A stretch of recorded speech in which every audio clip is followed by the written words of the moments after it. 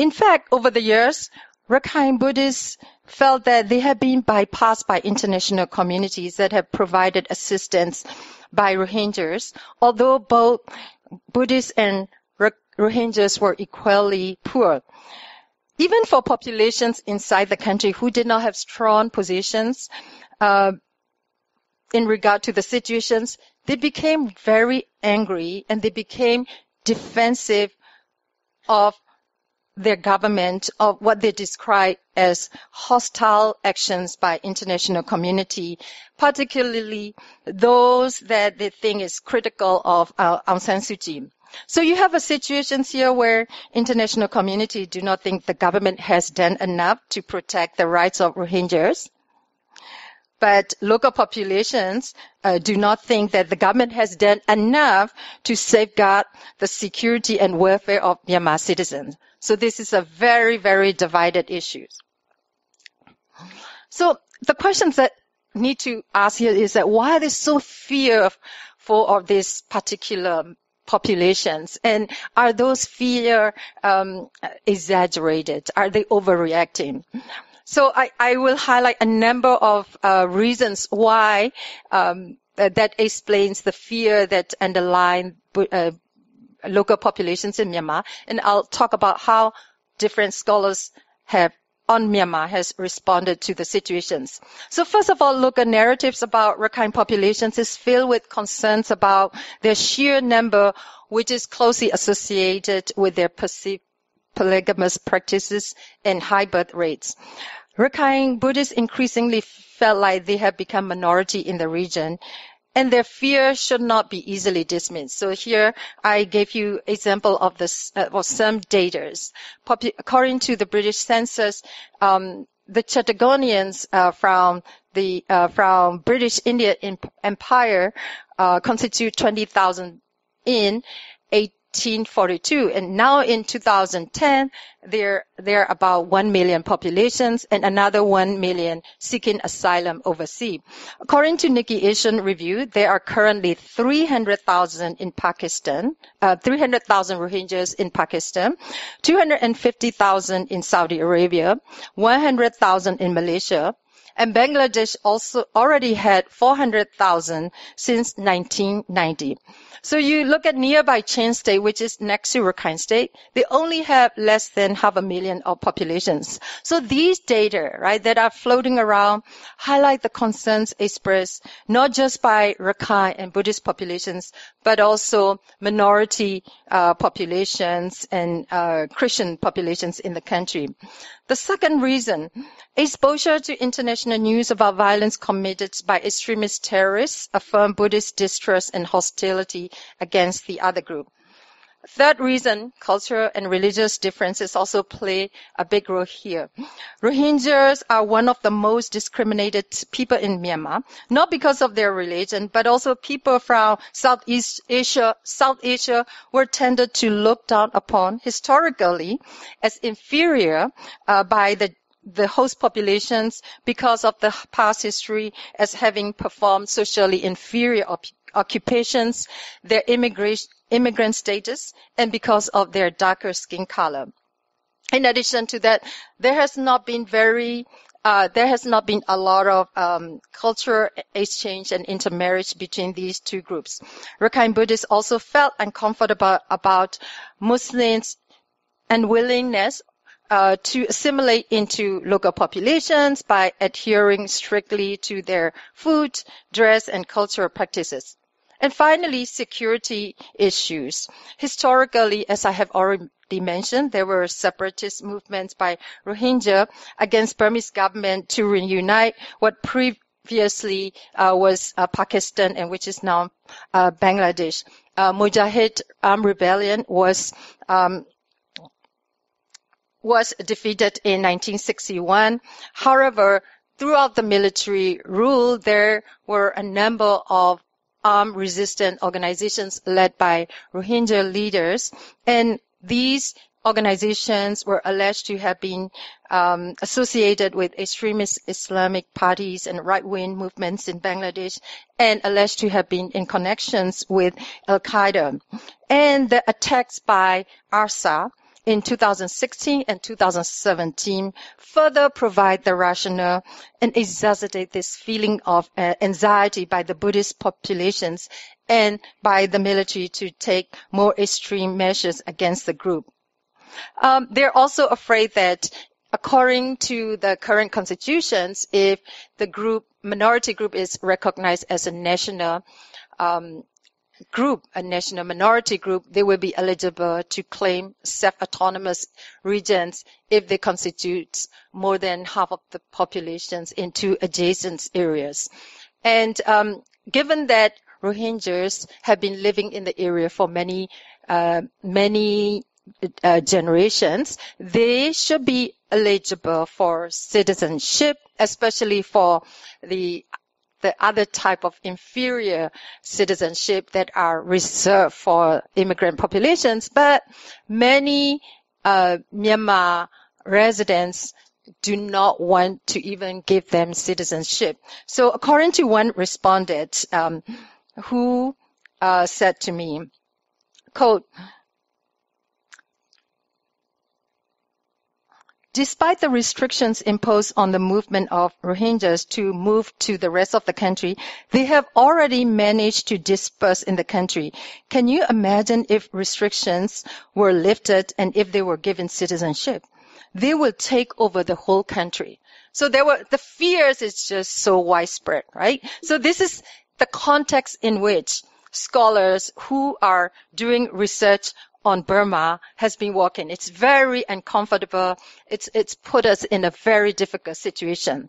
So I want to talk about the various responses that each of us has taken so far.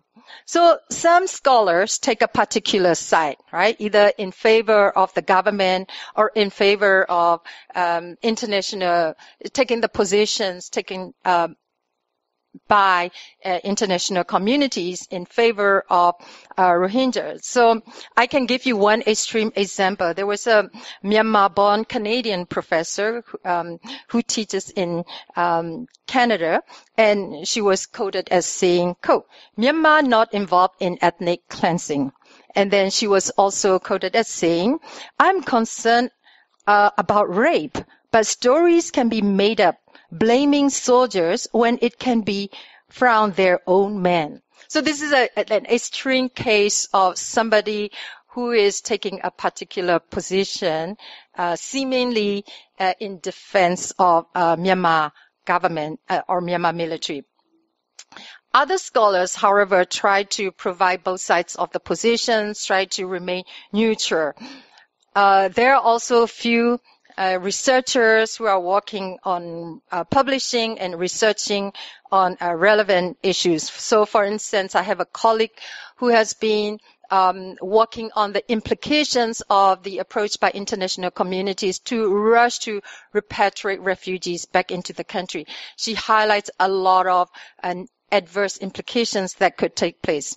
I have a student who has been working on analyzing military campaign strategy against Rohingyas and comparing with the strategy, the military campaign against other minority groups. Another student of mine looked at the disunity within Rohingya armed resistance movement. And Professor Matt Walter is also working on trying to understand the underlying feelings expressed by Buddhist populations in Myanmar. And even at this conference, we have a couple of papers that talk about the situations of Rohingyas in India and the ASEAN policies toward Rohingya populations. And then they also use a variety of venues, media, public forum, academic writings, and some of them play a relatively more or less quiet, behind-the-scene approach by quietly consulting political policy communities.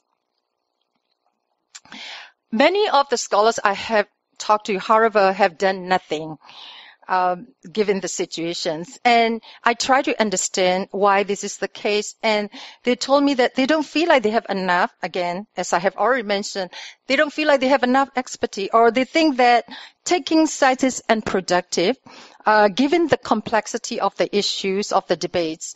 And or some of them felt like they would not be able to contribute anything new because these informations have been shared and made known by other people already. Other scholars, however, take a more activist role by openly pressuring the governments, foreign governments, or Burma study communities to disengage with Myanmar government, or started naming or shaming other academia who has not done anything in regard to the situation. There was a scholar, Jacques Leider, who is a famous historian, and he also came under criticism. And recently, over 80 academics and activists protested against a plan by Oxford University to publish a paper about Rohingya by him, and they alleged that he was biased and he had close links with the Myanmar brutal military. However, I want to also add here that there are also a group of scholars who came to defend Jacques Leider and felt that the academics cited here seem to have very little understanding about his work and treat him very unfairly and fail to appreciate the depth and careful analysis of his scholarships. So let me talk about implications and consequence of scholars. I have talked about a variety of responses that have taken by scholars on Burma. And now let's think through the implications here. So there are a variety of implications for us remaining quiet or being active. So what is the consequence of being silenced? Well, you can be accused of being coward and selfish. What is the consequence of being balanced, right? Providing two different sides of the arguments. Then you make both sides unhappy. And that has happened to me so many times. I remember in 2012, I had a closed-door conference, presentations attended by both Rohingyas elite and Rakhine Buddhist leaders. And I said that your argument about whether Rohingyas are indigenous population or whether they are not is very unproductive because none of you are willing to compromise. So don't start with this. Try to identify the areas that you can agree on, and then let's work from them. And then nobody was happy about that, and they keep arguing. So one Rohingya leader said, "I want to tell you something." And I thought, "Oh, whoa, this guy got my point." And he said, "I want to tell you that Rohingyas are indigenous people in Myanmar, so that you know." So sometimes we try to make balanced arguments, but we ended up making both sides unhappy, or sometimes our statements were taken out of the context and misinterpreted. So what about the consequence of offering one-sided views? And definitely it would make one side happy, right? And then it's according to this scenario, it's better to make at least one side happy, and that might be the way to go. But however, one-sided positions that are in favor of the government could generate negative responses by international communities. A lot of civil society organizations a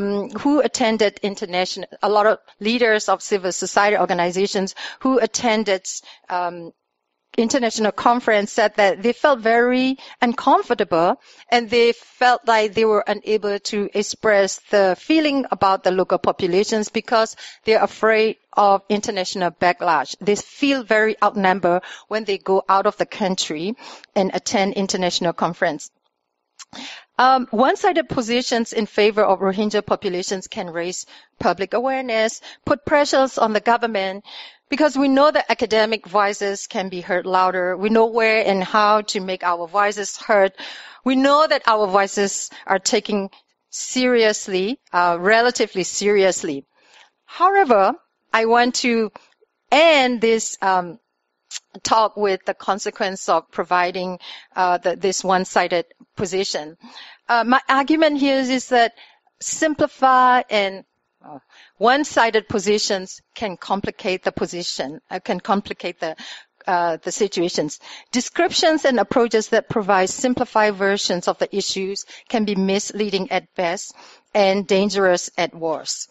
So let's look at the example here.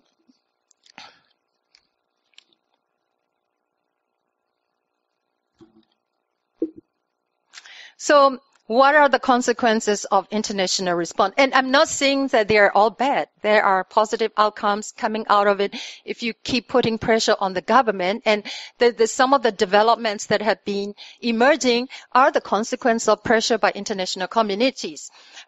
So that the response, pressure from international communities has led to cancellations of visits by military officers, stop military assistance and collaboration, withdrawal of Aung San Suu Kyi awards, and put pressure to reduce civilian collaboration, foreign investment. And these are a number of responses that have been taken by international communities. What are the consequences there? Well, that now make Myanmar to depend more on China and Russia. And it also severe ties with Islamic countries. Okay, so Myanmar is now very unpopular among Islamic countries. It also creates situations for potential extreme Islamic attacks on Myanmar. In addition, it also slowed down the democratic transition because now there has been rumors that the military is interested in, taking over the country, either partially or the whole country. And the last point, the important point that I want to make is that this whole international response bring the whole populations of Myanmar behind the military. And this is very dangerous. So they rally public support behind the military and unify the groups previously divided. So in Myanmar history, you can see a lot of divisions. The military was never popular. There has been a long history of hostility and tensions between military and the opposition group. Right? The opposition government would like to have a complete control over the government, but the military has not allowed. So there is continuing simmering tensions.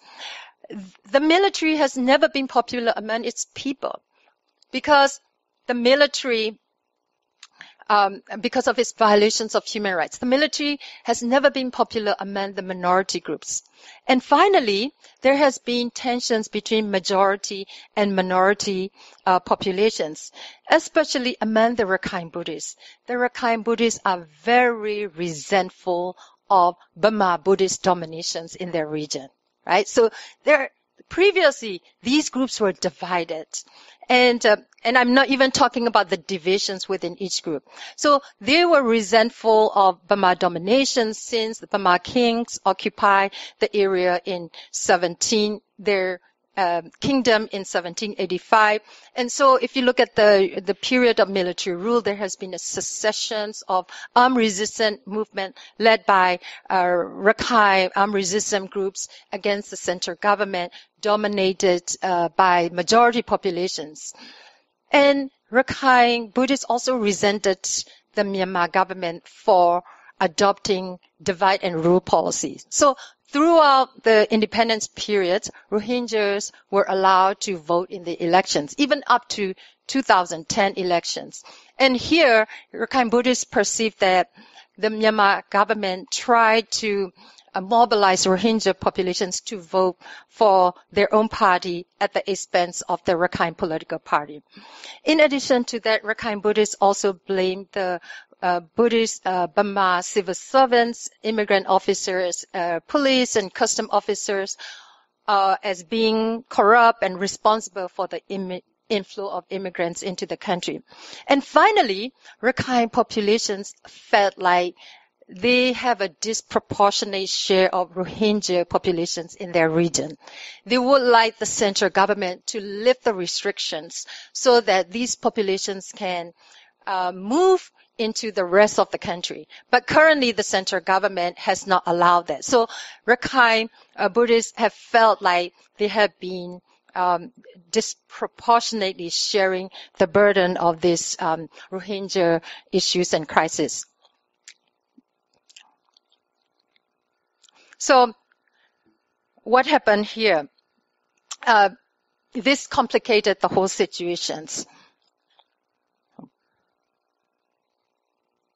I have talked about the existing divisions, and because of the international response, this rarely all the populations, regardless of their religions, regardless of their ethnic origins, behind the military. This is the issue that I would say that a majority of people, as well as Myanmar army and Myanmar government, share the same position. And this is where I think is dangerous.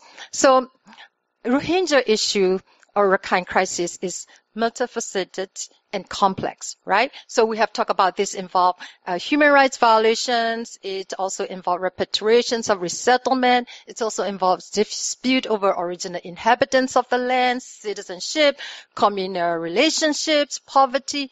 It's a host of issues, and it requires short-term as well as long-term solutions. One of the leader for civil society organization said that Rakhine crisis involves a number of issues: human rights violations, citizenship right, indigenous issues, which is a historical issue. And he felt like international community lumps all of these issues together, right? Many people, many moderate people inside the country accept that this is a clear human rights violations, but they were not unsure about when you talk about, the indigenous, the status of whether they're indigenous people, the status of citizenship. So by lumping all the issues together, they feel like international communities has complicated the issues. So in the end, the message that I want to give to our graduate students, scholars working on similar situation is that if I have to summarize briefly in one page here, we academics are well positioned to engage with the public by contributing knowledge, drawing comparative insights from as well, providing critical evaluations and assessment. Yes, scholars are supposed to be non-biased and objective, but we have some degrees of predispositions towards certain values. We have some level of biasness, depending on how we are trained, where we were raised, and the social political context in which we grew up. And that's why we see a variety of responses have been taken by scholars who are studying Myanmar. Some academics see this humanitarian crisis as a responsibility to speak out the atrocities committed by the military. A few things, and quite many actually, think that it is more effective to use non-confrontational strategy to bring changes quietly within the system and to work quietly on the ground and behind the scenes and address the plights of the populations. The most important here is that to acknowledge the diversity of approaches and not to criticize approach taken by others and to condemn people who do not agree with us, but to acknowledge the merits of divisions of labor that each of us has taken. And at the very least, I strongly believe that scholars should not become a part of the problem by further fueling the conflicts, by portraying only one aspect of the issue. As I have already mentioned and have demonstrated, descriptions and approaches that provide simplified versions of the issue can be misleading at best and dangerous at worst. We need to discuss the issue in a larger context, which should not come at the expense of continued focus on persistent suffering as well in the country. And finally, as academic researchers and scholars, we need to continuously exercise self-reflections and assess the consequence of our actions and inactions and adjust our positions depending on the evolving situations. So I'll end this here. Thank you very much.